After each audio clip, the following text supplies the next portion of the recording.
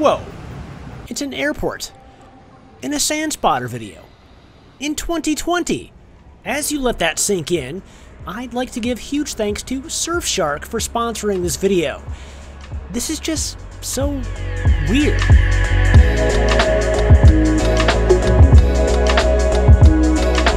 Hey everyone, my name is Scott. I'm the guy typing furiously over at SANspotter.com, and remember when I used to make airline review videos? Those were the days. Flying around the world without masks and touching literally everything in sight like a curious and deviant 2-year-old seems so otherworldly to me now. How long is it going to be until I get to walk into an airport again and embarrass myself pretending to be an expert traveler? I'm not sure, but I do know that today isn't that day. It just doesn't feel quite right yet. I'm going home.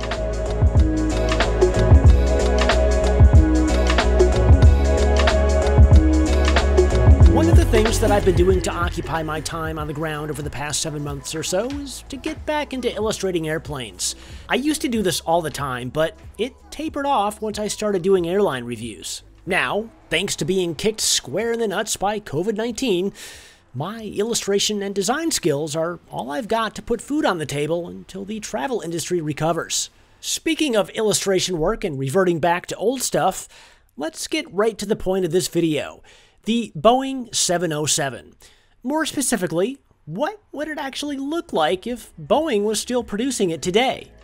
I know, it's silly to think that Boeing would be foolish enough to extend the life of an aircraft type beyond 50 years. I mean, that's like taking an aircraft designed in the 1960s, throwing new engines on it, calling it a MAX, and convincing the world that it's the future of aviation. Oh, wait.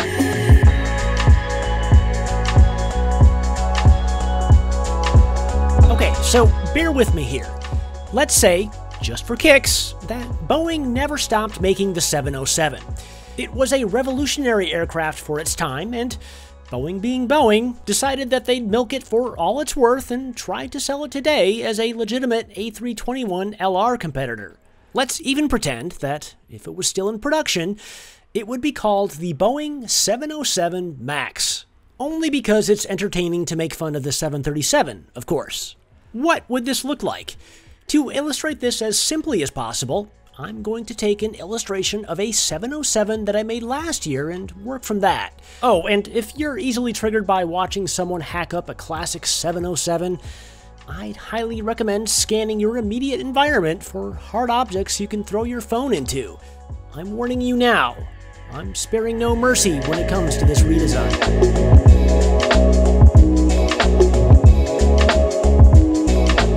But first, before I start hacking up a classic design, how weird is it to see me back inside an airport again? Sure as heck felt weird. Anyway, I've got my mask and Surfshark to help keep me safe. While my mask is helping me to keep from spreading cooties onto strangers, I'm using Surfshark to prevent cooties from infecting my phone. You've probably heard me explain this before, but it's worth repeating. Surfshark is an award-winning VPN that will automatically filter all the data that is transmitted to and from your devices through a secure tunnel. Everything is encrypted, your data is secure, and, well, cooties are a non-issue. The digital kind, at least. Did you know that Surfshark will also unlock blocked regional content? Of course you didn't. That's why I'm mentioning it. Surfshark will allow you to virtually change your location, allowing you to access blocked content that isn't available in your country. Are you in the US and sick of worrying about the on-again, off-again shutdown of TikTok? With Surfshark, simply change your location and you'll have access to it forever, no matter what happens. Anyway, effective immediately, you can get Surfshark for 83% off, plus 3 months extra for free by using the link in the description below. Just remember to use the promo code SCOTT, because otherwise, no more WAP challenge videos for you.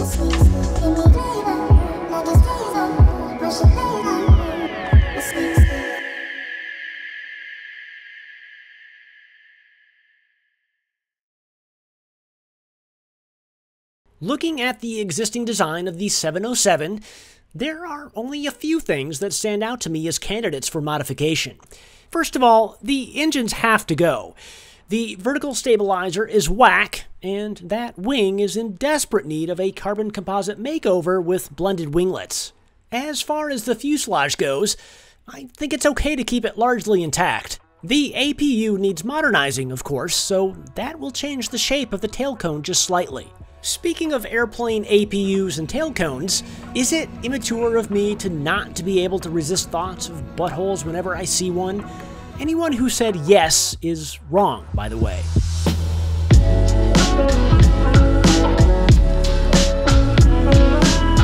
Moving up to the vertical stabilizer, let's round it off a bit, and I hate to say it, remove that awesome looking antenna on the leading edge. See? I told you this was going to be brutal. I'm also going to give the vertical stabilizer a slightly steeper angle. Not only because it looks more modern, but also because anyone watching this video without audio will think that I'm an expert in aerodynamics or something, and that I actually know what I'm talking about.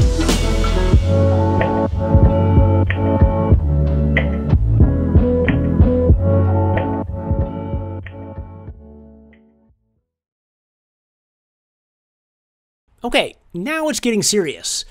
What would Boeing 707 MAX engines and wings look like? Well, it's complicated.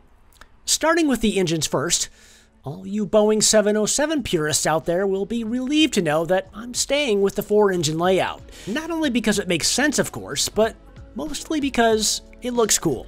Well, that and the fact that this would basically just be a goofy-looking 757.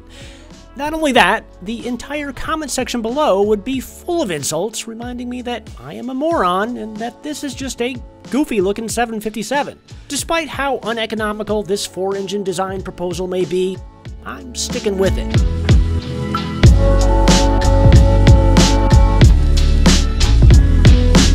Okay, so now that we have an environmentally irresponsible engine setup in place, let's try to make up for it with a super efficient wing design. What you can't see is my proposal for a fully carbon composite wing structure that will bend and flex under load, just like how the 787 wing works. It's hard to illustrate in static form like this, but trust me, it's there. On a side note, that's one of the most awesome things about being an illustrator and designer. You don't actually have to figure out how stuff works. You just have to propose something cool, and if you can convince your clients that it's a really good idea, they'll pay you well and ask you to draw more stuff for them. It's almost better than making airline reviews on YouTube.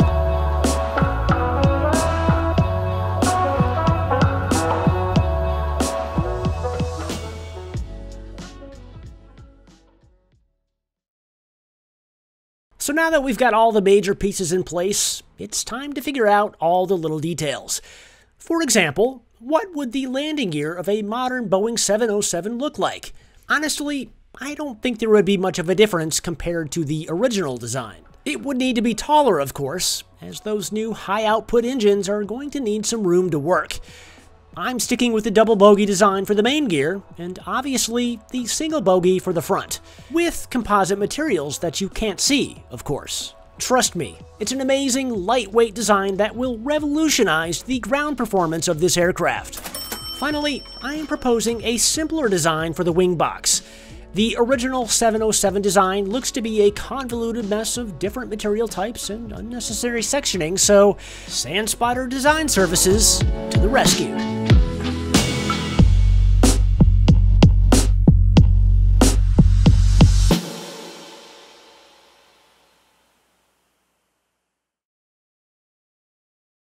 Ladies and gentlemen, boys and girls, I present to you the Boeing 707 MAX, a direct competitor to the Airbus A321LR, and the A321neo, and the 737 MAX, and probably a lot of other aircraft as well, depending on how airlines would choose to use it. The good thing is that I don't have to worry about any of this, as there probably isn't an airline on this planet that would choose to use a modern Boeing 707.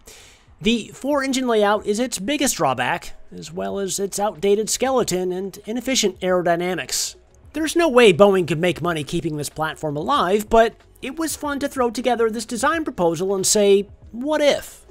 Even better, all the people who watch this video without audio probably thinks that there is a new Boeing 707 coming out and that I'm an engineering genius. If they only knew. Anyway, that's it from me this week. Maybe I'll have the desire to get back in the air soon, and I can get back to the way things used to be. If you're sick of waiting, I have a really good solution for you. Check out the Moments in the Sky YouTube channel. Neil, the guy who runs it, has returned to the skies and is making really great flight videos again. Head on over there, watch some of his latest content, and be sure to remind everyone how lame SANspotter has become in the comments section. I'd also recommend taking a moment to help me appreciate all of my patrons. Is this a fine-looking group of people, or what? Josh Beaumont, Aaron Slater, Riley Wingo, and everyone else, you're all amazing folks who I just can't thank enough. Anyway, I hope you enjoyed this video, and who knows, maybe next week I'll actually go deeper into the airport. Until then, thanks for watching, and I'll catch you in the next one.